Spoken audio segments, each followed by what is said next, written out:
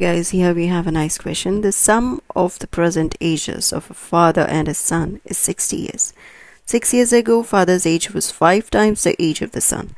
After 6 years, what will be the son's age? So here we're going to write down present ages of son and the father. Let the son's age be x and the father's age be y. Given the sum of present ages of father and son is 60. So x plus y is equal to 60. From here we get y is equal to 60 minus x. So that's how we get father's age in terms of x. Now let's write down 6 years ago. What were the ages? We reduce 6 years from the present age of the son, that is minus 6. So we reduce 6 years from the father's age as well. So 60 minus x minus 6. And that gives us 54 minus x. And it's given that 6 years ago father's age was 5 times the age of the son. So we're going to write it in the form of an equation. So 54 minus x is the father's age.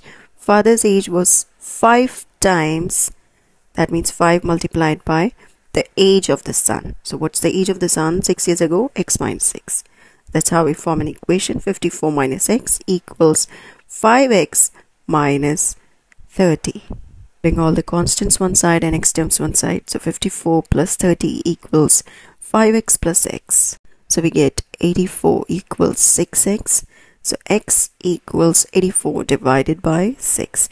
And that's equal to 14. And x is the son's age, that is 14 years. So we've got the present age of the son, that is 14 years.